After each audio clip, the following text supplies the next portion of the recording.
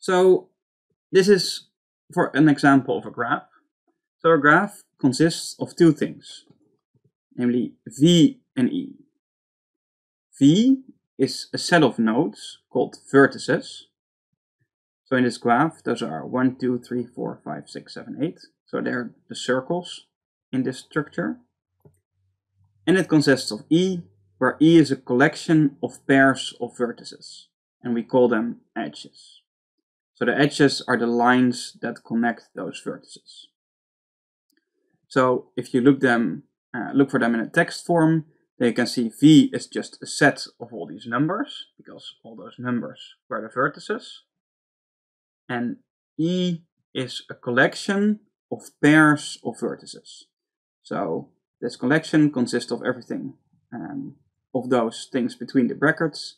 So this thing between brackets is an edge, and this is the edge that goes from vertex 1 to vertex 2. So this edge is this edge, and this 1, 2, 3 is the edge between vertex 2 and 3.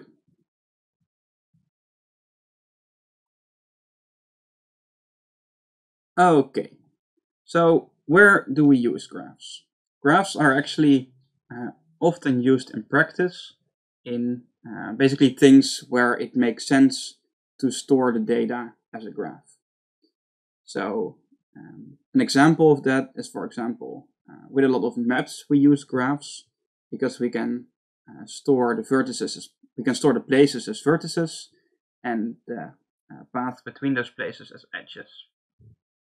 So for example, in this graph, the vertices represent airports, and we can label them with city names, and the edges represent the distances between each of the airports. And of course, we can have a distance between some airports, and between some airports we might not be able to travel.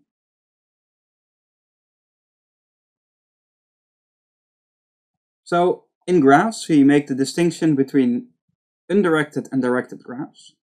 So an undirected graph is a graph where all edges are undirected. So all edges are unordered pairs, and we saw that in the last graph where we had this, where we had the cities and the distances between them. Of course, if we have two cities, Ord and BVD, and we have a distance between them, it of course doesn't matter which one is first, right? We can call the edge Ord BVD or BVD Ord. It doesn't matter because the distance is the same whether you go from one to the other or the other to one. Then we have directed graphs, and those are graphs where all edges are ordered pairs.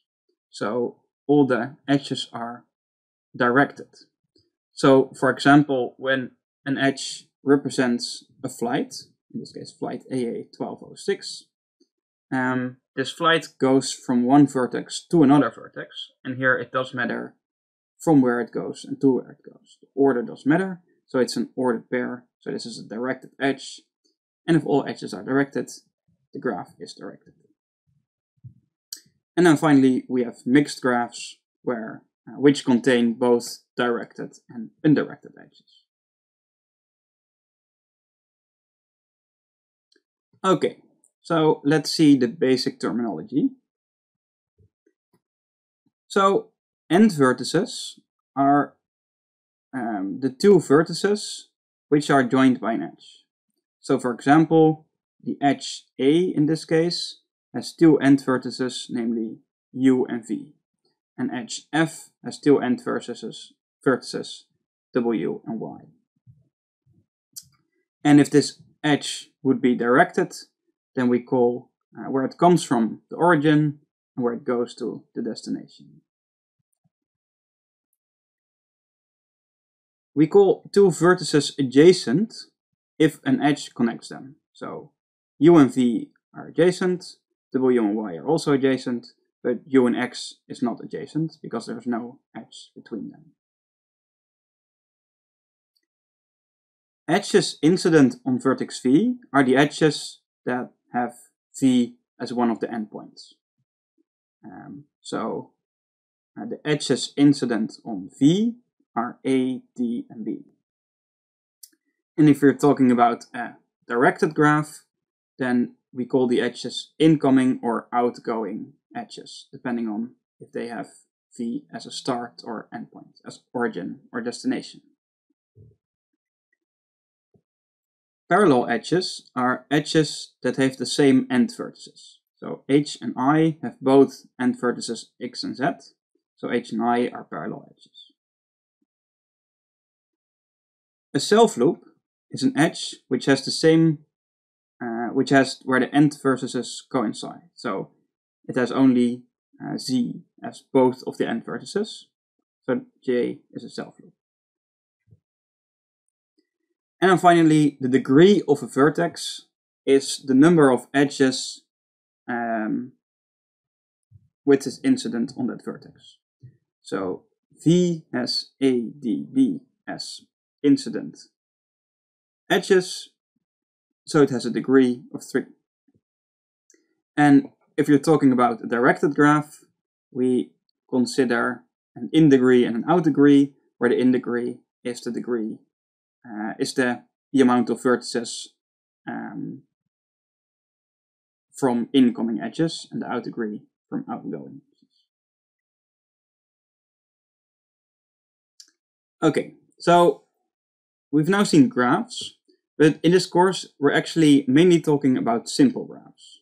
So when we talk about a graph, you can assume it's simple, unless we state otherwise. So simple graphs are graphs without parallel edges and self-loops.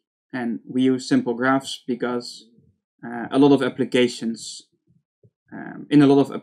parallel edges and self-loops don't make sense. For example, there cannot be 2 different distances between 2 cities, because there's just one distance between 2 cities. And there's also not a distance between a city and itself. So we can define simple graphs a bit differently. So the vertices can be defined in the same way, but the edges can now be a set of pairs of vertices, because we know that all edges are unique. There cannot be 2 edges that have the same end vertices, because it's a simple graph. So because we know there's no duplicates, we can also store it as a set instead of as a collection.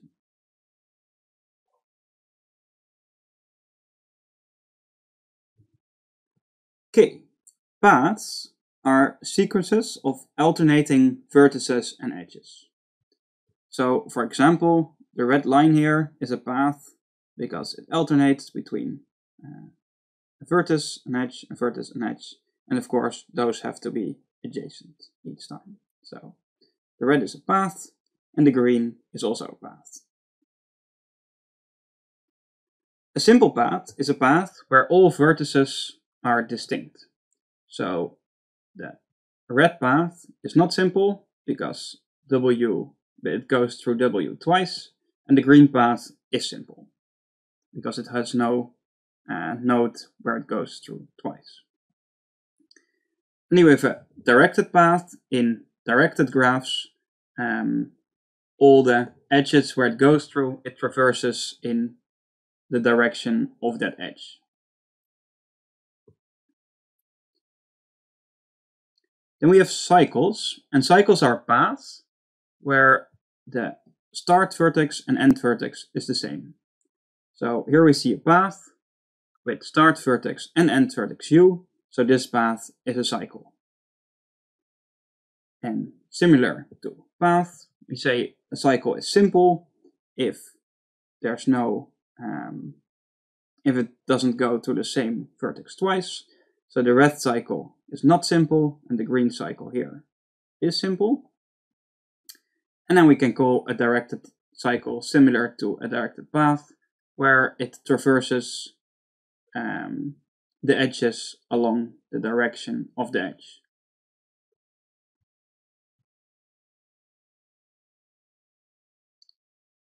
Then we have the notion of subgraphs. So a subgraph S of a graph G is another graph where the vertices are a subset of the vertices of the original graph, and the edges are also a subset of the edges of the original graph. So this red graph is a subgraph of this full graph, because VWX is a subset of UVWXZ, and those three edges are a subset of all the edges here. And then something is a spanning subgraph if it's a subgraph with all vertices of the entire graph. So a spanning subgraph is a graph where the vertices are the same and the edges are a subset of all the edges of the original graph.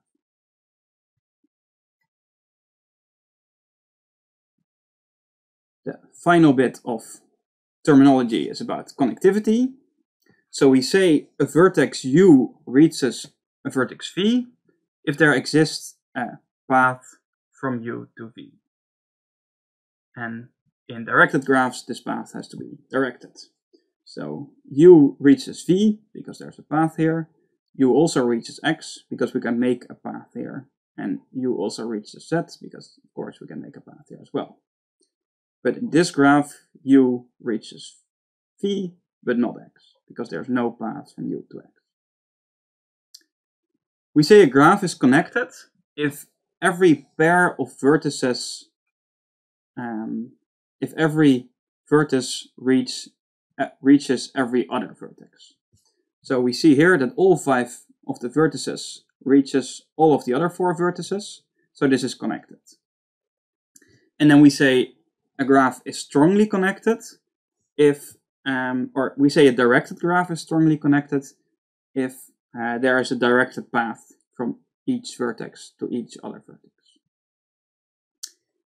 And then we call the different components of a graph the connected components. So the maximal connected subgraphs of the graph. So here we see U, V, and W are one of the connected components because in those vertices they can all connect to each other. There is always a path between each other, and XZ is the other connected component because they have also a path to each other.